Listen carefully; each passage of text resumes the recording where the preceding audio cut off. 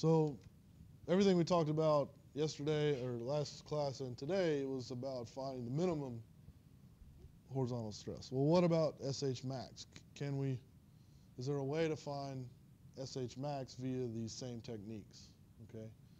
And so you might just going back and looking at the solution of the Kirsch equation, and you say, well, if I say that the delta P here, normally we would have the mud weight as the mud weight minus the pore pressure.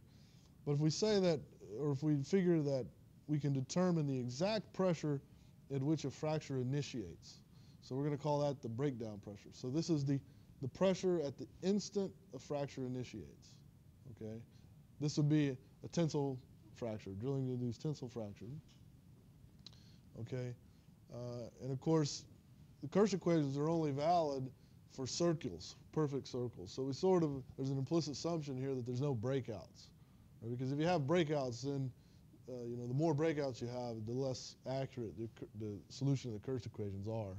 So there's an implicit assumption here that we're talking about a scenario where you have no breakouts, and you can measure the pressure right at the instant of fracture initiation.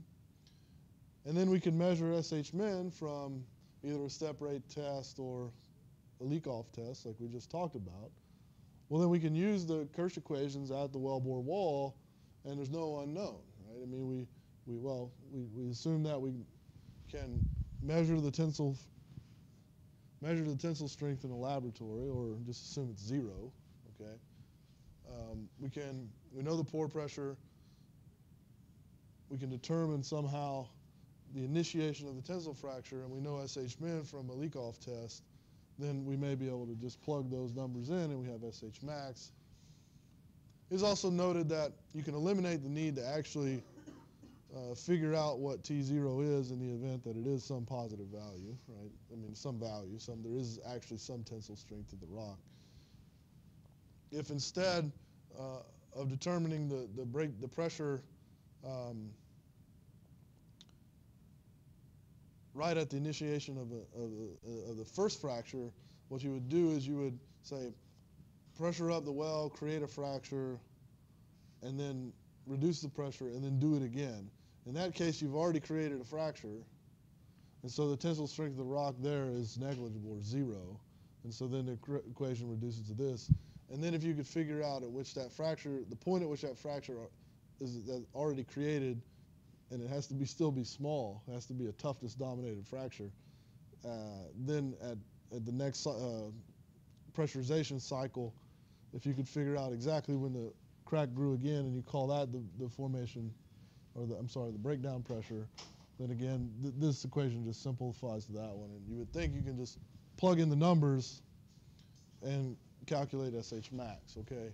So that's great in theory, but the truth is it doesn't really work very well in practice. And the reason is, if you consider a system that has this compressibility, right? So, we talked about compressibility when we talked about material properties earlier in the class, and it's sort of compressibility is like 1 over the bulk modulus, okay? And the bulk modulus is like a measure of a material's resistance to volumetric compression, right? So like the volumetric strain divided by the volumetric stress.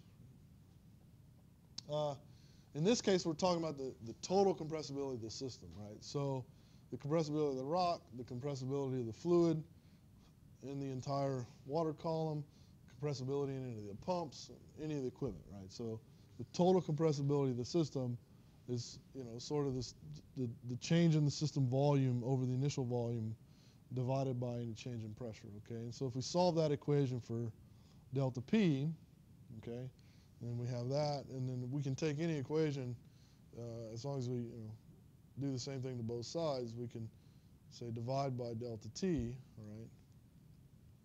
And that would give us an equation that looks like that. And so this is an equation that sort of says that any change in pressure is going to be proportional to the change in volume, okay? And so that point we're looking for, that breakdown pressure, the pressure at which a fraction initiates, is basically when there's some change in volume, right? It says initially you have just the volume of the water column and everything like that, and you're looking for the point at which the volume is going to change a little bit due to the presence of or initiation of a fracture. Well, the reason you can't ever, so the reason this doesn't work is because you can never see that. Right?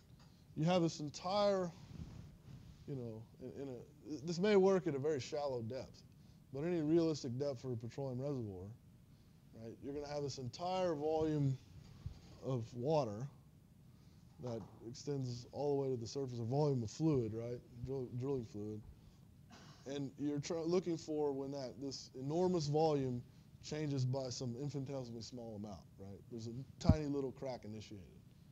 You're never going to see that. You're never going to see that pressure change, okay? And so the difference between this and,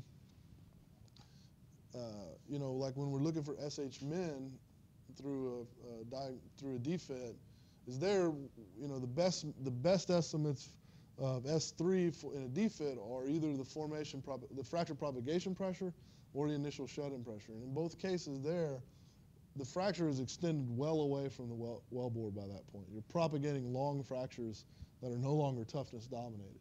And so there we can actually sense changes in pressure because the fractures are very long. Right? Now here we're looking for, you know, in order for that to work, that last series of equations to work, you have to notice the instant that the fracture propagates. And you just can't ever do it. So it's very difficult to use a test like this to come up with SH max.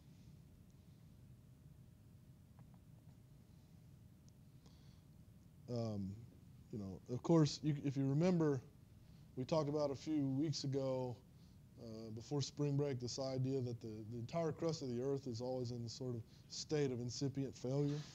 And given that, we can bound the stresses in the Earth, and that's one way we can estimate, because we can, you know, measure or estimate the vertical stress very well.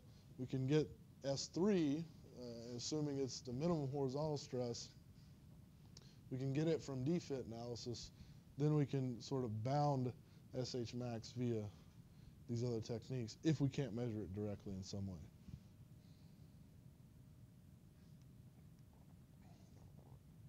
So the answer is not very well. You know, it doesn't work.